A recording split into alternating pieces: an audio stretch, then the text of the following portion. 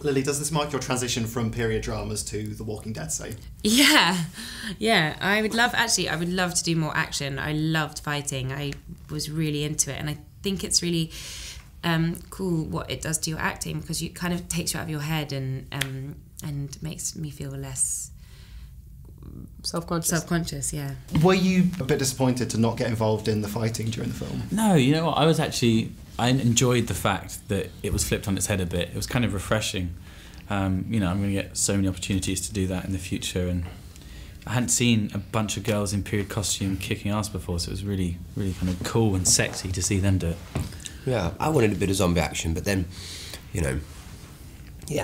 hopefully in the sequel. Were there any jokes between you and Matt when it came to turning down his on-screen proposal? Several.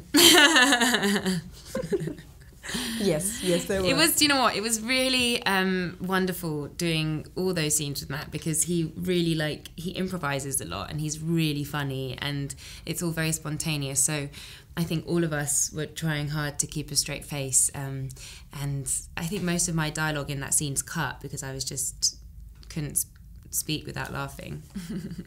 Which character from literature would you want to be on your side during the zombie apocalypse? Oh, that's a good question. Just from a kind of a pop growing up, being obsessed with him, Aragorn from Lord of the Rings. I don't know, he was just my hero growing up. I'm going to go for the BFG. That's a pretty good one. Strong choices. Yeah. Yeah. I think BFG would beat Aragorn though, just squish him. Yeah. Everyone was talking about the ball dance in War and Peace, and there was a lot of dancing in this as well. Do you guys have any signature dance moves? Yeah.